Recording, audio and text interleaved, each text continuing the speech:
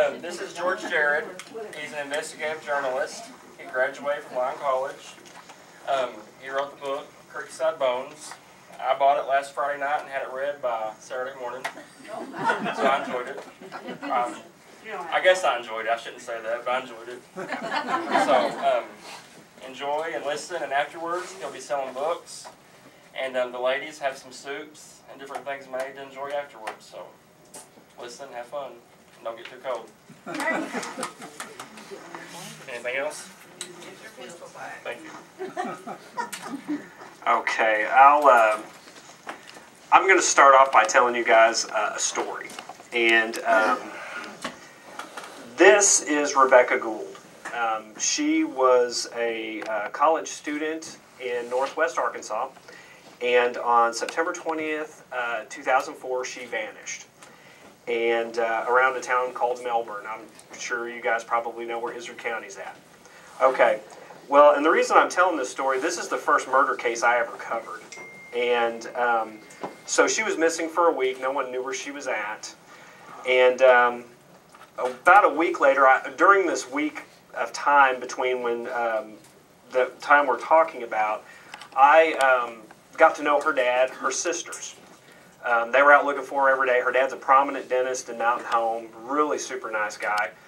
She had 3 or 4 real cute sisters. In fact, the first time my wife actually went with me out to, out with one of the search parties, she saw one of her sisters and she goes, "I think I figured out why, you're coming out here all the time." And so I was out looking for this girl every day. In fact, I've even still got the same notes I took the day that she disappeared, right here on the back. Well, I was out early one morning. It was September 27, 2004, and I decided to go to Melbourne. I was working at a newspaper in Salem. I had just graduated from college a couple years before that, and so I decided to go to Melbourne. And when I get to Melbourne, I see some ladies walking around the courthouse, and they were talking, and one lady was telling the other lady, she said, there's searchers out behind my house right now because there's a smell, something's going on. So I asked the lady, I said, "Hey, where do you live at? Because I'd like to, go out to see if they're out there searching." And she told me, and it was a Highway 9, which connects Melbourne to Mountain View. It's a really desolate road. And so I get out there, and I was out there maybe 5 minutes. I ran into a guy I knew, a searcher, and I said, "Hey, I heard you guys are out here looking for Rebecca Gould." And he goes, "Oh, we found her. She's right there." And I saw her.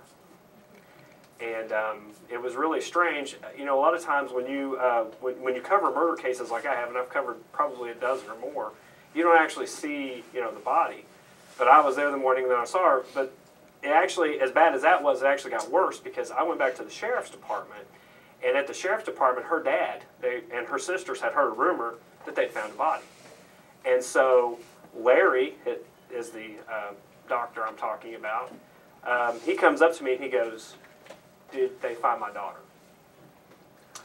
And I looked at him, I said, "Hey, you really need to talk to the sheriff." And Larry, pretty big guy, pretty athletic guy, he grabbed me and pulled me in, and he goes, "Did they find my daughter?" And I said, "Yeah, they did." I saw her. One side of her face looked like she was asleep. The other side had been skeletalized because she had been bludgeoned in the face. So anyway, her murder case has never been solved. I've written about it for 12, 13 years now. And so when I wrote my first book, I wanted to include, my first book is about the West Memphis 3 case. I wrote more stories about that case than any journalist in the world, and that's a verifiable fact. And I only know that because the guys who made both the Paradise Lost franchise of documentaries about it and the Amy Berg, who wrote West of Memphis, they both told me, because they would contact me constantly to get information about the case, and they told me the reason was because I'd written more stories about it than anybody. But I wanted to include her case. It didn't really fit into what I was trying to do with this book, but I just wanted people to know, because I never knew if I'd write another book, and I wanted people to understand that this is a completely solvable case, and I'm pretty sure I know who killed this girl. And so anyway, I always mention it. Well, fast forward, a dozen years or so, I write this book. Well, when you write a book, go on book tour. You know, you go and go to different libraries and bookstores, and I've gone to wineries and done book signings. I mean, and that's a great experience, I'll tell you. So, yeah, and I remember a little bit of it. So anyway, well, I'm at a book signing one morning, and this guy walks in. And I pull the book out, you know, I pitch it all the way through, and I get to the very end, and I always mention her at the very end because it's the prologue to this book.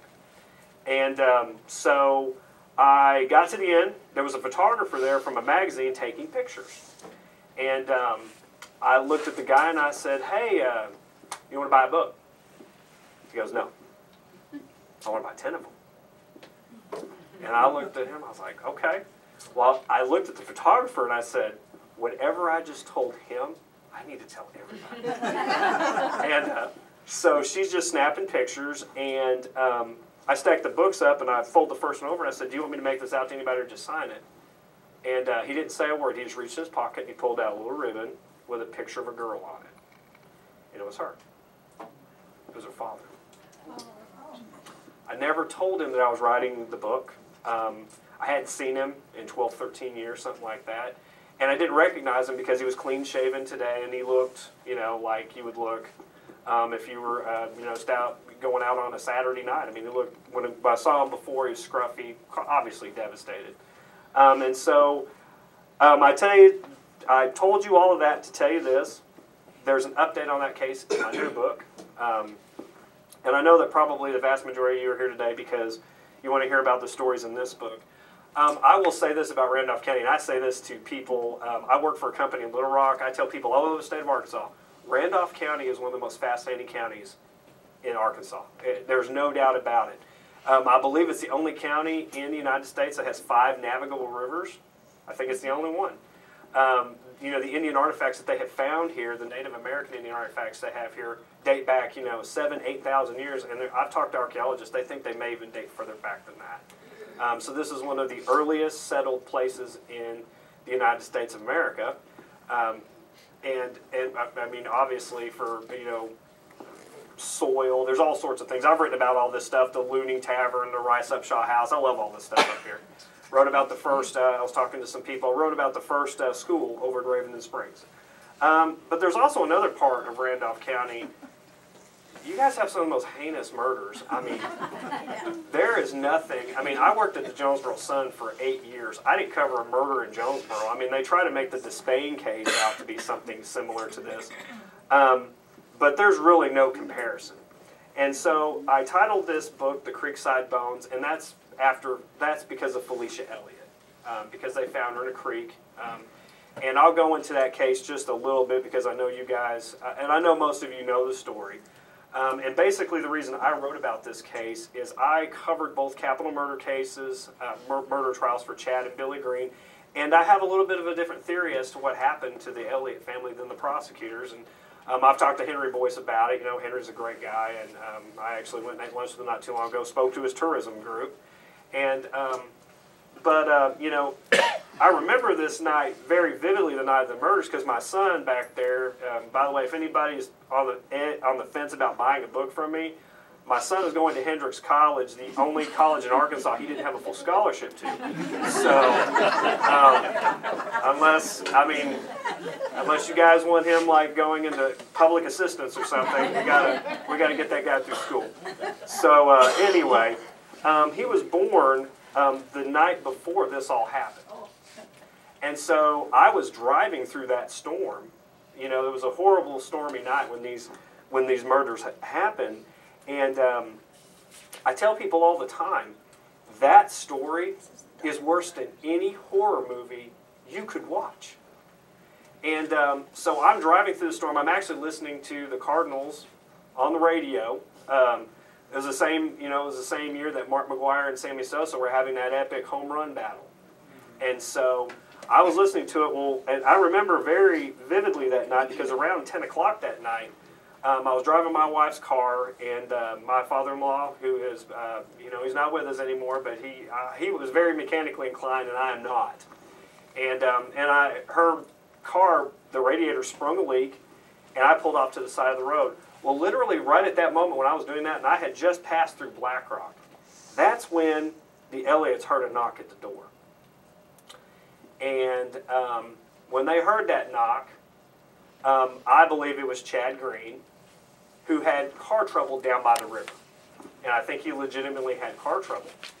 And I think they went down to the river, him and Carl, and I think that they got into an argument. There's been a lot of conjecture that Billy and Chad went there that night to murder Carl. I don't think that was the case.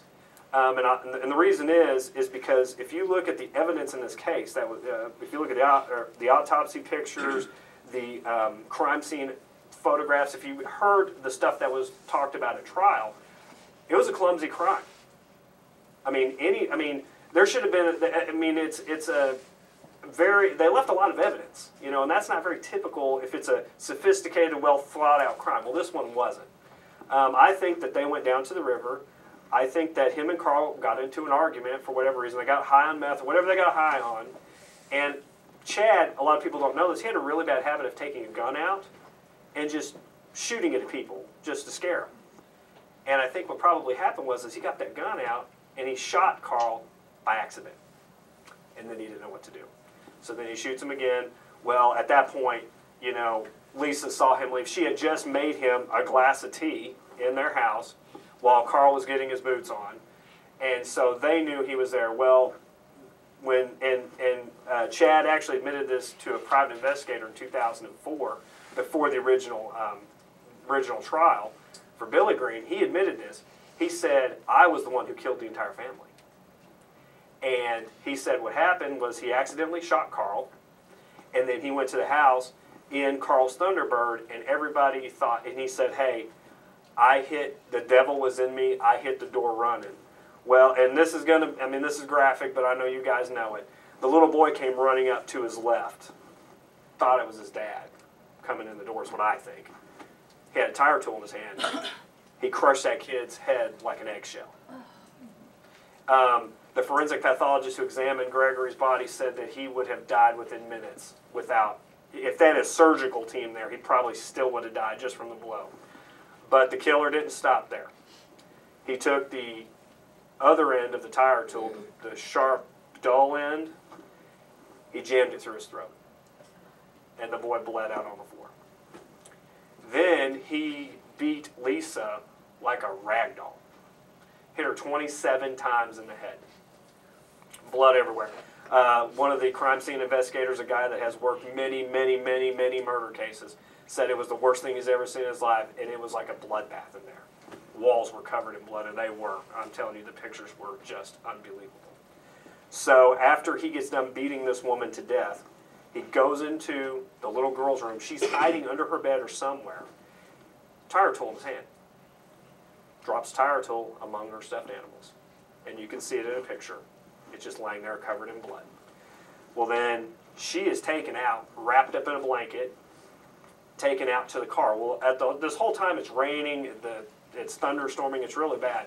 Well, as the killer is about to drive away, or killers, one thing about being a journalist, I always say this, I don't know for sure whenever I give a theory about a case.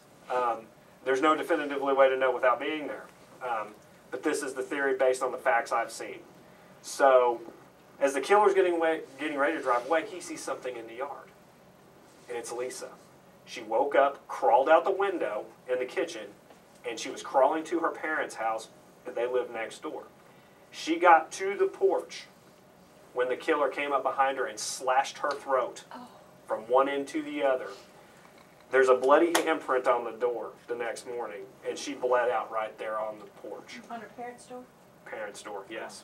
I mean, it's a complete handprint. Were they in the house? They were in the house. And she's in the trailer? Yes. I mean, they lived. Yeah, and I was, I've been told conflicting stories about this, like that one of the parents or both of them had some type of issue. But it was also a really stormy night, and I think that it was commonplace maybe for Lisa and Carl to get into pretty loud arguments, that type of thing. So it wouldn't have been anything, that might have just raised an immediate alarm with them. They called the police the next morning when they couldn't open the door because her body was obstructing the door. Her autopsy photo, I can tell you right now, is probably the most horrifying thing I've ever seen. I've seen a bunch of them. And it was a brutal, brutal crime, but it was very, very clumsy. Like I said, they left the murder weapon at the crime scene. So my contention has been Chad was a pedophile. Okay, he was convicted of raping a girl the same age as Felicia before. So Billy, and Billy was a bad guy. I mean, anybody who knows anything about him knows he was a bad guy. But I think that at least the first three, I think it was all Chad. I think it was just a clumsy that got high and it just went bad, went south quick. Now the little girl, that could be a different thing. And I would like to tell you that she wasn't kept in a barrel in a garage. She probably was. And she was brought out whenever that monster wanted to do something to her. And then she was put back in the barrel. And then eventually Billy may have killed her because he might not have known for a day or two that Chad kept her. And then when he found out that Chad kept her, he said, we got to get rid of her. And so he took her out to the creek and he slit her throat in the creek and she died there. So anyway, that's the first chapter in this book. I lay it out. I covered both capital murder cases. I write pretty, I'll use the term clean. I get to the point quick. I don't mess around. And so that's the first chapter. And then the second chapter, this is Sydney Randall.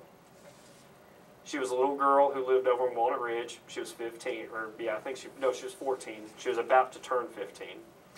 And again, this is kind of an irony for me. My wife was her teacher. I knew her. And I remember her. I remember her. She used to hang out in my wife's classroom a lot. And I also remember her stepfather, John Cornell. And I'll never forget it. My wife, on Sundays, a lot of times, she'd go up to her classroom to get stuff ready for, the upcoming school week. And one day I was watching TV. I just caught the end of the news, and somebody said that there was somebody missing in Walnut Ridge, that there were 2 people missing. And I was like, I didn't catch it. Well, my wife calls me, and she goes, Sydney's gone. And I was like, and Sydney was a student in her very first class that she ever taught. And so, and the thing she remembered about her, she was real athletic. She was could do tumbles and gymnastics type stuff. She was real good at that stuff. So I told my wife, I said, don't worry. I mean, unfortunately, a kid running off with their stepdad is not a big deal. Or not, it is a big deal, but it's not a deal that's even really super newsworthy because it happens all the time. And so I didn't think she was in any danger. But then the next day, this was on a Sunday that they disappeared. And what happened is Sydney, it was 10 o'clock on a Saturday night. Her mom was about to go to bed. Sydney was in the kitchen getting a drink of water. Mom goes to bed. She wakes up at 3 o'clock in the morning, and she notices the lights on in her room. And she's like, this is really strange. So she gets up, she goes and checks on her other 2, she had an older son and a younger one. She goes and checks on them. Well, then she goes in Sydney's room. And by the way, at this point, she's noticed her husband's not in bed. She goes in Sydney's room, she flips on a light, and she's not there. So she starts frantically calling friends, family members, calls the hospital to see if maybe they went to the emergency room. Well, then she gets to a point where she's really panicked, so she calls the police. Well, right at that moment, her husband's truck pulls into the driveway. She goes outside and says, hey, where's Sydney? And he goes, I don't know. And she goes, well, she's not here. And he goes, well, I'm going to go call the police. And she goes, well, don't worry, I already did that. We'll just wait for him. And then he immediately gets in his truck and he leaves. He's gone. So fast forward now back to Monday. That was Saturday night. Well, they're both gone. Well, they find his body outside of Walnut Ridge in a field. He was shot in the head. And so for the next 2 to 3 months, they looked for her body everywhere. And I mean, there were so many rumors flying around that she had met some guy on the internet and that he had killed John. And there was just all these rumors going on. Well, then finally, they found Sydney floating in the Black River on May 18th, 2013. I'll say this. One thing that's really hard to deal with I've literally had to ask somebody right after their 14-year-old son got murdered. Within an hour, I've had to ask them for a comment about it. And it's tough. I mean, and people go, oh man, how can you're so terrible, go ask them for a comment like that. I have found this, sometimes it's therapeutic for them. I mean, they want to talk about their loved one. But it's tough. I mean, I had to talk to a grandpa one time whose grandson was accused of molesting a bunch of kids, and he was a teacher. And so anyway, so one thing that's really tough is dealing with the family of like someone who has committed a heinous thing, because they become a victim too. They had nothing to do with it, but it's their brother, their sister, whoever, their grandpa. They've done this terrible thing. So, and they'll always call and argue, like, I can't believe you're writing about this, what about this, what about that? And I'm like, and I always try to be very nice to them, but I'm also very stern about it, that, look, I would never write about this or any of this if it didn't happen. And that's the fact. I wouldn't do it. I told a lady one time, I said, if we don't ever have another murder in this world, I'll be the happiest person for it. I have seen it. I've been on death row. I was down there for I covered 3 of the 4 executions that we had back in April. And but dealing with those family members is tough. And in this particular case, and I write about it in the book, there was one family member who was really upset, and I had to tell her the truth. I had to report. I didn't put everything in there. Now, it's in the book. I've put everything in there. I mean, and it's graphic. I'll tell you guys this right now. This book is not, I mean, it's graphic. I don't pull any punches. And so anyway, that case always stuck in my crawl a little bit, just because I knew her and she had a connection to my wife. Now, there's another chapter in this book about, and it's a very short chapter, but it's just an insane case over in Sharp County. This woman disappeared. She went for a walk one day and she vanished. And I saw her missing poster at Walmart long before I was even a journalist. And no one was looking for this woman. She was 21 years old. She had a couple kids. And so I started writing stories about her once I started working for the newspaper, because the police weren't doing anything. They were not looking for this woman. And so after about a year of writing stories, I was trying to find this aunt. And because this aunt was the one who put the poster out, but her cell phone number had changed, her address had changed, everything had changed. Could never get a hold of her. Well, my sister went to Walmart one day to buy my kids a sprinkler, because she'd come into town and wanted to play with them or whatever. So while she's in line, a lady's talking about St. Bernard puppies. My sister had a friend who was looking for a St. Bernard puppy. My sister, she kind of nosy. She talks to people a lot. So anyway, my son will vouch for that. He just got back from her house. He'd been down there for a couple months in Dallas. So she gets a card. And so the sprinkler sucked, so we were like, ugh. Let's go. There's a lake called, there's a lake in Horseshoe Bend, nice little lake. You can take your kids out there. So her and I decided we'll take my kids up there to the lake. We're on a road called Peace Valley Road. And she starts talking, and I just want her to shut up. I'm like, come on, I don't care about these stupid dogs and all this stuff and blah, blah, blah. She has this card in her hand, and I looked down, and it was the lady's name. It was the aunt. I go, are you kidding me right now? Stopped the car middle of the road, got her cell phone, called the aunt, and it was her. And here's the ironic part about Peace Valley Road. The last place that Bridget was seen, her name is Bridget Sellers, by the way, was on Peace Valley Road. And that's exactly where I saw the card. The aunt lived on Peace Valley Road. I had no idea where she lived at this point. So anyway, to make a long story really short, the circumstances that they found this girl. And I'm telling you, it is one of the most diabolical things you've ever heard of in your life. And see, I won't tell you what happened. You have to read the book. So, anyway, and then there's another chapter in here about, and of course I know everybody in here knows Bob Castleman. I'll say this, the only person who doesn't know Bob Castleman is me. It was kind of a weird thing. I was working at the Jonesboro Sun when a lot of this stuff went down with Bob, and so I would have to cover it a lot through, we had this is just a wonky journalism thing. We had like a content partnership with a media organization down in Little Rock, so they would call us and tell us like what was happening in court, and then I'd write it up. And when I decided to write this book, I needed one more case to kind of fill it out. And literally I mean, everybody knows. I mean, it is literally one of the most interesting cases you could I mean, if you go from start to finish, from where, he went from being, this really lauded attorney to just, I mean, like that series Breaking Bad, that's Bob Castleman. I mean, everything from the stolen Indian artifacts that he was, selling, or not selling, but trying to claim insurance on, and the FBI goes up to his best friend's house in Corning, and there they are sitting in the living room. I mean, they didn't even bother to hide them. And, to the, the murder here in town, to how that whole thing went down. And I write all about that. I mean, from start to finish, the snakes. I mean, the snake that got mailed to the neighbor. I mean, my gosh. I mean, that was an international story. I mean, if you can type up Pocahontas, it's one of the first things that'll pop up. In Sweden, they called it a king cobra.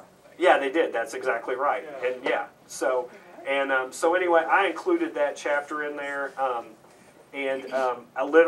went through pretty much all the court documents, all that other stuff. I saw where Jared Castleman wasn't very happy about the book I wrote, but I can't. This is what I tell people: I can't help what other people do. It has nothing to do with me. So anyway, that is this book in a nutshell. I ask anybody who buys it to maybe write me a review on Amazon if you liked it. Now, if you didn't, just forget I said it. Okay. But I do want to get into this book just a little bit. Are you guys all familiar with the West Memphis 3 case? Okay. Well, basically what happened in this book, and by the way, if you're not interested in the West Memphis 3 case, I always try to sell this book by these neat pictures of Johnny Depp that I've got, and Eddie Vedder. So, we got any Pearl Jam fans out there? Which my son was trying to torture me with all the way up here. So, this case, I was the 4th guy in line to cover one hearing on this case back in 2008. You guys remember the huge tornado that ripped through Highland? Okay. Well, there was a rumor going around that Oprah was going to show up and do one of her deals that she used to do, like community things. And it just was coincidentally the same day that my daughter had a softball game in Highland. So I told my boss, I was like, if Oprah shows up and I'm not there, it would look really bad. So Oprah didn't show up. I go to the game. Well, while I'm at the game, I get a phone call, and it's from my managing editor, and she's like, "Hey, do you think you could cover West Memphis 3 hearing tomorrow in Jonesboro?" I was like, "Yeah, I can cover anything." So click, and I was like, I looked at my wife. I'm like, "What's West Memphis 3?" And so that night we go home, I do an internet search, and I'm like, oh, okay, it's that documentary that we saw. We saw the documentary back in the day. We thought, it looked kind of suspicious. Well, I go to the hearing. Any baseball fans in here? Okay. You guys know who Barry Bonds is? Okay. His attorney was a guy named Dennis Reardon. This guy is one of the finest attorneys. I mean, he is literally, like, if you're in trouble and you got lots and lots of money, you call Dennis Reardon because he'll get you out of it. Well, and Barry Bonds, that was his attorney in the Balco steroids case. Dennis Reardon took on this case pro bono. He would fly from San Francisco to Jonesboro on his own dime to represent Damien Eccles. And so he was in the courtroom. We were in there maybe 10 minutes. I saw Jason Baldwin, and I looked over and I thought to myself, wow, there's a child killer right there. He didn't look like a child killer, but he was one. I mean, that's what we were told. So I covered that one hearing, and the reason I did is because the reporter of the Jonesboro Sun who covered this, Stan Mitchell, some of you might know Stan. Okay, well, Stan got subpoenaed. I guess there was some people in his family got into like this horrible divorce, and for some reason he got subpoenaed into like go and testify in their civil proceeding. I mean, he literally got served at his desk. I thought it was pretty funny. I laughed at him for a while over that. So we sat by each other. But so he was gone, and then we had 2 other capital murder cases going on in Jonesboro. So his 2 backups were gone, and I was just the 4th one on. I mean, I was just the 4th. I covered Randolph and Lawrence County at that time. I was up here doing stories about the museum. literally. And so, well, after doing it one whole time, I became an expert on it, obviously. I mean, who wouldn't, right? So Stan left, the Jonesboro Sun, and then since I'd covered one hearing, and they just kept dumping it on me, there were literally whole weeks of testimony after, and it's called a Rule 37. It's where you come in at your last gasp to try to get a new trial. And basically what you do is you go in there and you throw everything against the wall. My attorney sucked, the weather was bad, these are all the reasons why I got convicted. So and Judge Burnett decided, hey, we're going to let you got whatever argument you think you can make it. So they started bringing in world-renowned experts, and I'm talking like Dr. Warner Spitz, who sat on the Congressional Assassinations Committee for JFK and Dr. Martin Luther King Jr. They brought him in. He writes the forensic pathology books that forensic pathologists study to get their doctorates. Okay, he's the guy. Dr. Michael Bodden. I'm sure several of you have seen him on TV. He's been on Fox News, CNN. He was the city medical examiner for the city of New York for 10 years. He writes episodes of CSI, like 20 of them, as a hobby. And then they brought in a guy named Dr. Richard Suverin. And Dr. Richard Suverin was very interesting to me because he is the guy who helped ID Ted Bundy, the serial killer. And for those of you who don't know, Ted Bundy was a very meticulous with his victims. He was very meticulous about getting rid of evidence. But he had one fetish that he could not control. He loved to bite his victims. Dr. Richard Suverin was the forensic oncologist in Miami-Dade. He called, when Bundy got caught the last time, it was in Pensacola, Florida. He had just killed several girls in a sorority house at Florida State University. And so they caught him in Pensacola, but again, they had a really hard time because there was no evidence tying him to the crime. And here's the thing. He was a magician in a courtroom. He was a law student, and several judges that he went before said, hey, this guy he'd been a great lawyer. And so, but he had the one fetish where he liked to bite his victims. Well, Dr. Richard Suverin came in, and he was able to prove that Bundy, that his bite impressions were on those bodies. So he came and testified at this case, and he sat down, and basically he looked at the judge, and he said, this is the stupidest thing I've ever seen. He put it, when I was outside talking to him afterwards, he put his arm around me and he said, this is the worst case of injustice I've seen in 40 years of working criminal cases. And so at this point, I really started having some doubts. Because, a lot of these are opinions. As far as forensic pathology, it's actually, some of it's more of an art than a science, literally, even though it doesn't seem like it should be. But then the DNA evidence started coming in, And the three guys who were in prison for this case, none of their DNA was found at the crime scene, but one of the stepfather's DNA was. And his DNA was found on one of the victims and one of the ligatures that bound the three boys. And it wasn't found on his stepson, it was found on another son. Well then, they find another hair at the crime scene that's tested, and it matches his alibi witness. So then you've got, and Linda, you just put these dominoes together. You have his DNA there, his alibi witness's DNA there, and then you get the third element. He, the night that the boys disappeared, two of the boys, Christopher Byers and Michael Moore's parents, called the police within an hour of them disappearing. Police were out looking for two boys. The third boy, Stevie Branch, wasn't reported missing.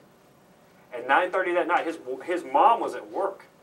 At 9:30 that night, the stepdad goes to pick her up. He walks right past her. Doesn't say, hey, your son's missing, our son or your son is missing. He goes to a payphone and calls the police and says, hey, my stepson's missing. She goes to the car. There's a 4-year-old girl in the car. And the 4-year-old girl tells her mother, she goes, where's Stevie at? And she goes, Mama, he's missing. We don't know or not missing, Mama, he's gone. We don't know where he's at. And I know this story because Pam Hobbs, the mom, told me to my face. And so you start to put that together. Then Terry Hobbs decided, and that's the stepdad, he decided, okay, in 2007, after the DNA came out, Natalie Maines from the Dixie Chicks, very nice lady, we were born in the same town in Texas, she comes out and says, hey, Terry Hobbs is a real killer in this case. Well, he decides to sue her. And this is the funny thing about suing someone is you better be very careful. Because here's the thing. You think you can sue somebody for saying something about you, but they can turn around and sue you for trying to take away their right to say it. So, because you have a constitutional, it's constitutionally protected speech. So he sued Natalie Maines of the Dixie Chicks, and he lost and had to pay her $20,000. So anyway, but what happened is he had never been interviewed by police, ever. Which is really strange because every other parent in the case was. Todd Moore, who wasn't even in the state of Arkansas when this whole thing happened, he was a truck driver, he was out of state, verifiably. He was interviewed, but Terry Hobbs was not. But now they interviewed him, and you can look this up on YouTube. You can take the two interviews side by side. He's interviewed twice, and they're incoherent. You know, the story changes. His two stories change. And also during this time, there were three women who were on their way to church that afternoon when the boys disappeared, who they didn't realize that he claimed that he never saw the boys that day. That he came home from work, they were out playing on their bikes, he never saw them.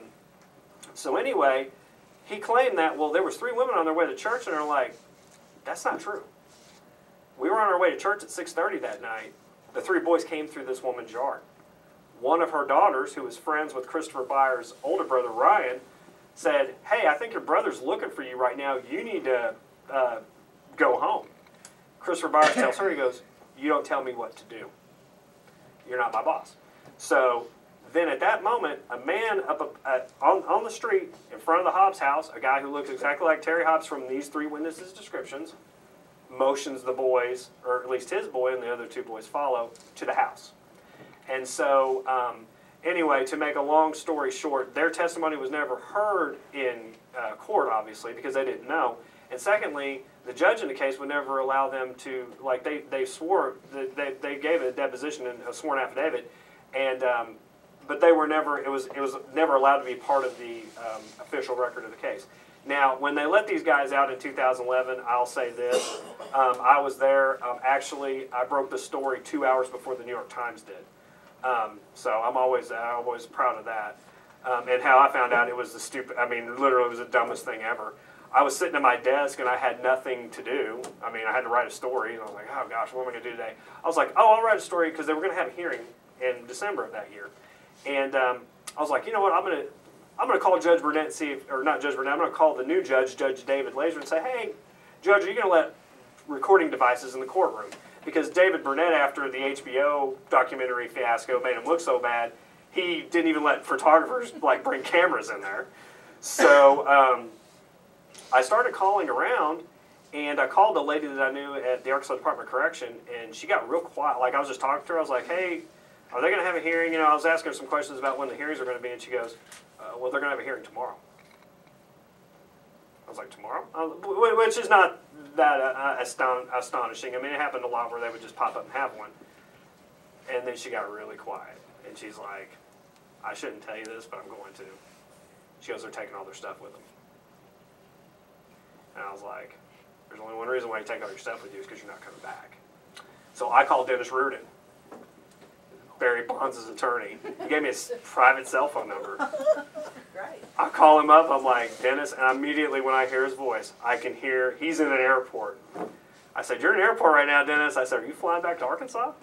And he goes, wow. He goes, word sure does get around fast. And I said, yeah. So they let him out, and this happens to me a lot. You know, I go and give talks about this case a lot, and there's inevitably one or two people in the crowd who go, oh, but why would anybody falsely confess to a murder they didn't commit? It just doesn't happen, right? Well, see this little girl right here? Her name is Jessica Williams. Okay? 2 years to the day, almost, within a day or two, of those three guys getting out of prison, that girl was playing in her yard in Gosnell, Arkansas. Her dad looks out, she's on her bike, that puppy, Rybach, is in the basket. He goes back to doing whatever he's doing. Well, he looks out the window a second time, and she's gone. He's like, So he goes outside and says, hey, you know, he's looking for her. He's like, it's time to come home. Well, a neighbor comes up and says, hey, I think you need to see something. her bike was on the side of a gravel road, and the puppy and her were gone.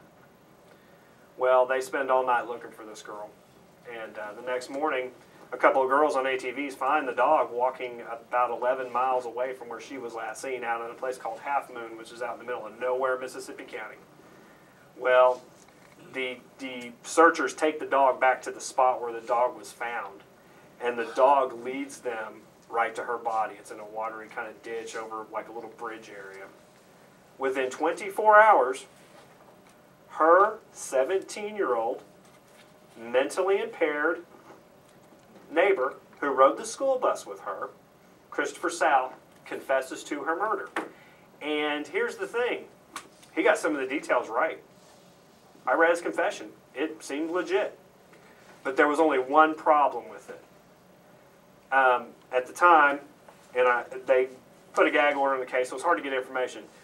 But Christopher Sal was out looking for her within a half an hour of her disappearing, and with her dad.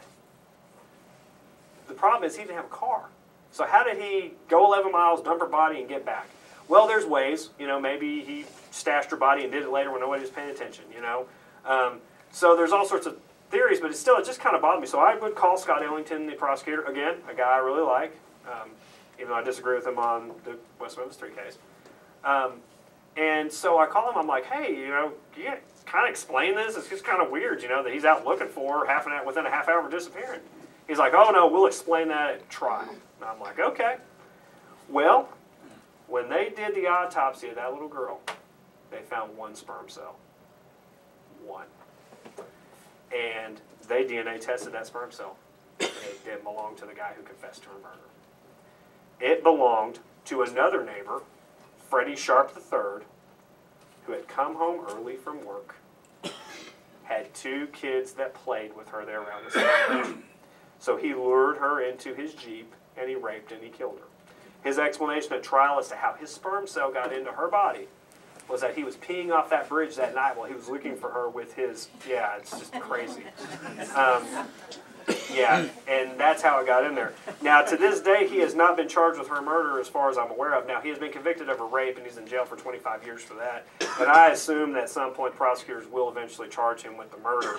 But Scott told me he's in jail for now, and they have to build the case. You know, and things are not as cut and dried. Like I talked about Terry Hobbs in the West Memphis 3 case. Yeah, his DNA is there. Yes.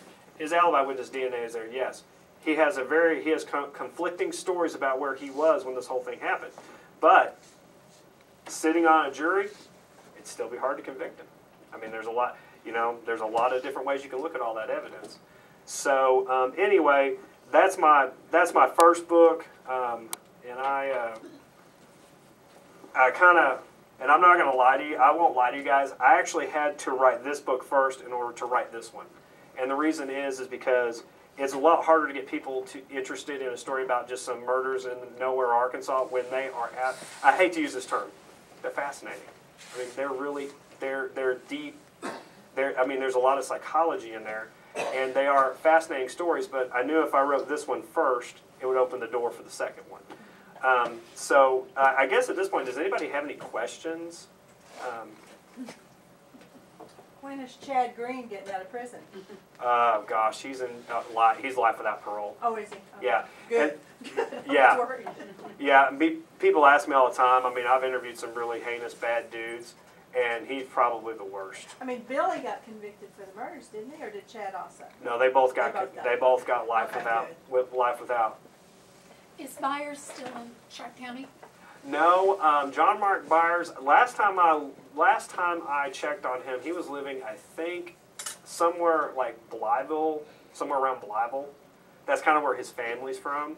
The directors of the Paradise Lost franchise actually became real good friends with those guys through the years, and they told me that he was one of the most fascinating characters in film history. I mean, they really believe that. Terry Byers? No. John Mark Byers. John Mark. And a lot of people... His wife died, not too long ago. Do what now? He's the one whose wife died. She died like 3 years after the murders. Yeah. And here's the thing. A lot of people, when I hear the word stepdad, they always think of him. That's not the stepdad we're talking about. We're talking about another stepdad. Yeah, because... But do you not think that there's a link between those two? No. No. And this is the reason why. Terry Hobbs and John Mark Byers didn't even know each other until the murders. They didn't know who the other one was. And here's the thing about John Mark Byers. For as crazy as he acted and for all of what people thought, he has an ironclad alibi for where he was when the boys disappeared. He was in a courtroom where he had to sign in. His son had to take his older son had to take a defensive driving course. He had to sign in, and as part of the punishment is you got to bring one of your parents up there to take it with you. So that was kind of a way to stop you from driving bad, I guess. So, so he always had a verifiable alibi, and that's what I always told those West Memphis 3 sports when they thought it was him. I'm like, he's got an alibi. I mean, and he was the first one to call the police. You know, if I commit a murder, I'm the last one to call the police. Because the further time you get from murder to when they find out about it, the better chance you have of getting away with it. And that's just a fact. Yes, ma'am. On the Green case, there was evidence there in the room. What took him so long to come to arrest anybody for that? I think it was about 5 years. It took 5, and ironically, 5 years to the day. It was July 29th, 2003 that they were arrested. I'll tell you guys this right now. I'll be brutally honest. If I was sitting on one of those juries, I wouldn't have voted to convict either one of them. Contaminated, wasn't it a contaminated crime scene? There is no physical evidence, no DNA, no forensic evidence that ties Billy or Chad Green to those murders, period. The only thing that ties them to those murders is the testimony of family members. And Chad's own admissions after he was given a plea deal, which he was given a plea deal, so guess what? If you go back to retrial, I mean, Linda, you know what I'm talking about. There's a lot of issues there. Yeah, there's a lot of issues there based on there's no physical evidence. I mean, there are people, when I make this statement all the time, there are people sitting in prison that there's less evidence against than Terry Hobbs. And what I'm talking about is the Greens, because there's no evidence. I have no doubt that they did it, but there's a threshold there it's hard to meet. They tried to they found some bloody shorts, and they found there was blood on the weapon. But back in 1998, they didn't have the technology they couldn't do the fine mitochondrial DNA testing. They could tell what blood type it was, but heck, I mean, there's 5, 6 blood types. I mean, that just puts you in the ballpark of probability, but it doesn't give you beyond a reasonable doubt.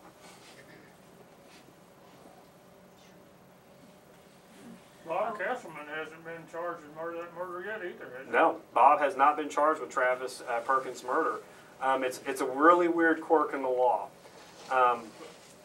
Okay, so like he was basically what happened with Travis was they had the 8 people that they had arrested in this drug ring, and slowly but surely they were picking people off. Like saying, hey, turn on him, turn on him, turn on him, we'll give you a deal, we'll give you a deal. And that's how it works. You get 8 people in, you're only going to get 2 or 3 really hard time. So you pick off as many as you can. Well, they were about to pick Travis off 3 days before he was murdered. He was going to go testify at a federal courthouse in Little Rock and he knew the ins and outs of the whole operation. And so what happens is, so it's a drug case, well, they don't have, it's really weird. If you can prove that a homicide is attached or a part of a drug conspiracy in federal law, they can basically give you an additional sentence of like 20 to 30 years. So they didn't have to prove that he murdered him. All they had to prove was that the death was associated with the drug trafficking. That for some reason he was murdered because of this drug stuff, and so that's all they had to prove. And so he got like I don't know what it was, additional 25 years just because of that, which it would, again, it would be really hard to convict him of Travis's murder. But of course, his son testified to it at the drug trial that's what happened. So, yes, ma'am. This is about the West Memphis 3. I heard a couple of times about a guy that came in Bojangles restaurant with blood on him. What do you think about that? Is there anything to that? Yeah, there is. I'm just curious. If you look at the proximity between the Bojangles restaurant where the bodies were dumped, it's less than half a mile. It happened at dusk. A black man wandered into the restroom, the women's restroom. He was covered in blood. He defecated on the floor. He was trying to jam things down in the toilet and flush it. That night, from a nearby apartment complex, they heard a couple of gunshots. And then he, of course, vanishes out of the bathroom. They didn't collect the evidence that night. The same officer who responded to 3 boys being missing is the same officer who went to the Bojangles restaurant. This is the part that's bad, but it gets worse because they actually sent a detective in there the next day because after these 3 boys had been missing all night, they thought, oh, you know, maybe that blood-covered guy who was like right over there where these bodies were dumped, maybe he had something to do with it. So, so they go in there, they collect blood off a wall, and then they lose the evidence. And here's the thing. They found a hair at the crime scene that belonged to a black male. It's a 1 in 1 trillion chance that they couldn't identify, like, there's the hair, and then here's the person who donated it. It's almost a perfect DNA match. So if you had a sample from the person who donated the hair, you could match them up. It's the best piece of forensic evidence that they found at the crime scene. So, and here, and people have asked me, okay, well, how does that tie into all this other stuff? Well, here's the thing. People got to realize something about West Memphis, Arkansas. It has one intrinsic value. It is the pinch point for all goods trafficked from north to south and east to west in the United States of America. It is the pinch point. From Chicago to New Orleans, from LA all the way to the East Coast. Think about it. All the 40 runs through there, 55 runs through there. So all your stuff, all your groceries, all the furniture you buy, all your cars, they all go through West Memphis at some point. But guess what else goes through there? Drugs. So if you're a drug kingpin in South America and you're worth billions of dollars, there's pinch points on the map that you want to control. West Memphis is one of those pinch points. And so there was a lot of nefarious stuff going on with law enforcement there at the time. The state police were investigating for missing guns and weapons and drugs. There's probably all sorts of things, like when you open that can up, you're going to find things that are, you know, probably really sinister. So that, first of all, that's why they didn't want those people being involved. And another thing is, whoever killed these kids might have needed help moving them. And I think that whoever did it needed help, and this person helped them. Well, guess what? If you're a notorious, if you're involved in the drug trade, you've probably been arrested a few times, you've probably been convicted of some felonies, and then you help move 3 dead kids, or almost dead kids, well, what's the first rule of assassination? Get rid of the assassin. You just help me do this, I'll get rid of you. Where can he go? Can't go to the police. You know, what's he going to do? Go in there and say, hey, I helped kill these 3 kids. So, but yeah, I think that is definitely, there's no doubt in my mind that's connected in some way. Yes, sir. Do you know anything about the Martin case in Memphis Springs? Well, I was trying to think, when was that? I couldn't tell you. It's been a while. It's been a long time. Okay, yeah, I would have to think about it. And this sounds really crazy. I've covered so many murders that I'll just forget. I mean, like, because there's just so many of them, it's hard to keep track of all of them. Okay. In the Green case, how do you, if he didn't have any intention of doing that, how do you kill people with a tire iron and not leave a fingerprint, thumbprint, anywhere? It literally seems impossible, and it should be. I just say dumb luck. I mean, or maybe he did wipe that one tool down. I don't know. The thing about it is, if Billy did it and he was orchestrating it, they could have gotten, if they want to kill Carl, let's say Carl had stolen drugs or money from them, whatever the case was, I think that they could have got Carl when he was away from his family. Because you don't want to kill, listen, and I'll say this, you kill a guy who's involved in the drug trade, yeah, it's bad.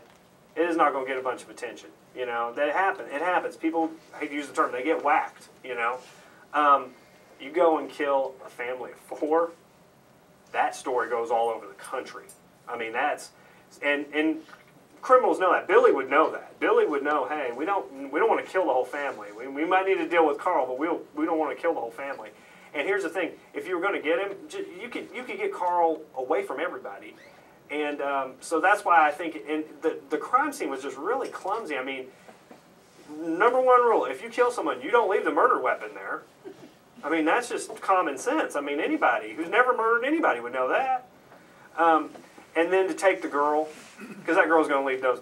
Look, and you guys, I'm sure some of y'all lived out there or know, that place was covered with people for days and days and days. Everybody was looking for him. Everybody was talking about it. I mean, it was a sensation at the time. But there's nothing DNA now could prove. No, the evidence is just not there. A lot of times the testing had come back inconclusive on a lot of the blood evidence that was tested. Chad's girlfriend talked about him coming over to Cherokee Village or wherever it was she lived, It was, covered in blood. yeah, he had some bloody shorts on, and they took those shorts. She gave them to him. And I hate to say this because I don't ever want to make fun of nobody, but man, when she came into the courtroom. That was the second trial. Yeah, this during the second set of trials, she looked really, really rough. And even Chad, when he saw her, Yes. he like nearly jumped out of his seat. He was like, Everybody gasped when they saw her the second time. oh my gosh. The first time she was, had Yeah. the Texas hair and all that stuff. Yeah, for him to be shocked like that, I mean, even the Democrat Gazette reporter, who's a friend of mine, was sitting with me, he started laughing. He's like, man, he goes, that's pretty rough.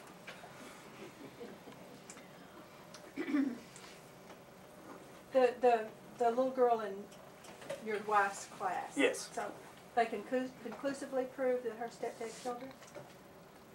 Yeah, here's the thing. And he killed himself? He killed himself. He would have got away with that crime had it not been for one thing. If he had gotten back in that house before the mom had woken up, Yeah. there's one thing that tied him to her murder. Her DNA was found on his penis in 2 places. And her DNA was found on his fingernails. So by the time they ever found her in the river months later, obviously that evidence would be long gone. And then we would be sitting here speculating, thinking that the mom did it, or maybe the older brother did it, or maybe some other person came into the picture and did it. But because he wasn't able to get back in the house before this all went down, we know that he did it. And I put that in the newspaper, and people were very horrified by it, but I was like, sorry. So he killed himself because he didn't get home in time to take a bath. Basically, yeah. Wow. Yeah. I don't just cover murders, I cover other stuff too. There's a guy that worked at Area 51 who lives in Hardy. Area 51?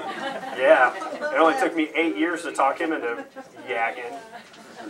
But, and there's a lady who's 114 years old who lives over there. I think she's the 12th oldest person in the world now. Something like that. Yeah, I interviewed her when she was 101, still lived on her own, and still drove her own car. She showed me a picture of herself when she was in nursing school in 1923. I did a story with her. I put anecdotes in there. She was born 9 months after the airplane was invented. She was born 39 years after Lincoln was assassinated. When her oldest son, who's pushing 90, was born, Dracula starring Bela Lugosi was the #1 film. Yeah. She collected her first Social Security check the week that the Beatles started their first tour in the United States. She has lived, if you took all the presidents who lived from Washington to the day she was born in 1904, and then if you went from the day she was born to now, she has lived through 22 presidents. She's lived through half the presidents who've ever served. Yeah. I mean, she literally went from, she told me stories about going on dates. I mean, I told her, I saw this picture of her, and I was like, dang, Dorothy. Back when she goes, oh, I know. And I was like, man, you look pretty good back then. But she told me stories about going on dates on horse-drawn buggies, and like that was all there was. There was no cars. But anyway, and she showed me a postcard from 1931. Her husband had sent her. He'd sold $2 worth of marble in Chicago. She started crying right there. She goes, you don't even know what this meant to our family at that time. And you're talking about a woman who designed her own house. I mean, she obviously became very affluent later on in life. I mean, she'd seen the pyramids at Giza. She'd been to Greece. She'd been to Alaska. I mean, she showed me all these pictures. So yeah, there's a lot of really interesting people that live, I mean, just right around here. What was her name? Her name is Dorothy Stinson. How'd she get over there? Hardy. She lived in Illinois, And then when she retired to Horseshoe Bend. And she designed her house was gorgeous. I mean, the house was immaculate. I took a picture of her. I see Grayson back there now, so I hate to say it. But, like, she had this spiral staircase, and I stood on top of it, and she was holding a picture of herself from nursing school, and I took the shot from there. But yeah, she converted to Mormonism when she was 107. Yeah, she's a hoot. I mean, I went in there and talked to her. Oh no, guys, I got to tell you this. I'm sorry. If I'm boring you to death, I can't. I got to tell you this part. So the first time I interviewed her, we're sitting there talking, and she immediately, like, her demeanor just changes, and I'm like, what's going on? There was a squirrel outside hopping around on her deck. And, like, she gets up mid-sentence and just walks into a room. She comes out with this little sawed-off shotgun. And I'm like, I saw that shotgun, and I'm like, son of a... I was about to do a barrel roll over this couch because I thought she just got dementia and didn't know where she was at. And she's a tiny little woman. I mean, she's maybe 4'10" at the most, probably weighed 80 pounds. She cocked that gun on her hip, and she shoots this buckshot that comes out, and it just blows the squirrel's, like, tail to pieces. And whatever left of it runs off. Well, I'm sitting there, I'm like, okay, it's pretty weird. She goes in there, puts a gun up, and I'm like, all right. So we're sitting there, and there's, like, pieces of the squirrel just on the deck, and it's really bothering me, so I said, Dorothy, if you got a broom, I'll sweep that off for you. And she's like, no, he's got a buddy that lives up there in that tree, and when he sees what happened to his friend, they'll understand that they're messing on my deck no more. And then right around this time, okay, so she tells me about her husband, the first one. She could obviously tell that was the love of her life. They were married for 60 or 50-something years. Well, then she starts talking about her other two husbands. Like, one was about 10 years, and it was kind of one of those deals where his wife had passed, and, you know, so they just got together. They were just more like traveling buddies. Now, the third one, she really didn't like him at all. And I said, so what happened to him? Oh, she goes, oh, he's fine. He's at the nursing home. And I said, well, why is he at the nursing home? And she goes, well, he's very immature. And she said, I go, is there something wrong with him? She goes, no, he's fine. I just don't want him here anymore. So he's at the nursing home. And her exact quote to me was, he's a pup. He was 94. Yeah. And then there was another, you know, like, I tell that story, and a lot of people are like, okay, so what was her secret for living a long time? Well, I don't know what it was, but as we were talking, I kept hearing this really weird sound in her kitchen. It was like a fizzing sound. And she kept trying to act like she couldn't hear it. And I'm like, something going on in your kitchen. She goes, I don't know what you're talking about. I'm like, no, there's something fizzing in there.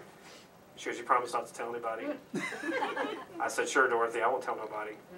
She opens up one of the cabinets, and there's this big, huge, like, glass jar with a balloon on top of it, full of dandelions. She was fermenting dandelion wine. And I go, you're 101. I said, if you want to make some wine and drink it, that's great. And she goes, you really think so? I go, yeah. Well, then she starts opening up all of her cabinets. I mean, she had raspberries, blueberries. I mean, honey, she was fermenting everything in Horseshoe. She told me that she would drive to Illinois just to pick the right dandelions. So, anyway, that was a pretty interesting interview. And ironically enough, I interviewed, you know, Carl Perkins, the 50s rock. Okay. Terry Hobbs, when he said that he was out, he said he was playing guitar with his alibi witness. He was playing riffs to the song Pretty Woman. Carl Perkins' son, Stan, is someone I've interviewed and I know real well. He told me that he was sitting at home one day and Roy Orbison showed up at his dad's house. And he goes, I got to talk to your dad right now. And he goes, why? And he goes, I just came up with this song and I really like it. So he said that Roy Orbison sat in their living room and started playing riffs to the song Pretty Woman. Yeah, so anyway, I don't know why I told you that. Roy Orbison at the drive-in. Yeah. Breakout Kid Doobie-Doo. Yeah. I've done many stories about all these guys up and down this highway. Well, that's cool. I was gonna tell everybody how interesting Witches in West Memphis is, but after the Dorothy story, I think I don't have to sell that No. one anymore. No, now I wrote these so that I can finally write that one. Because how do you explain to someone like a sentence or two like why they should buy this book when it's a fantastic story. And I'm going to write her. I've written several stories about her, and I'm going to write about her again because she'll probably outlive me. Yeah.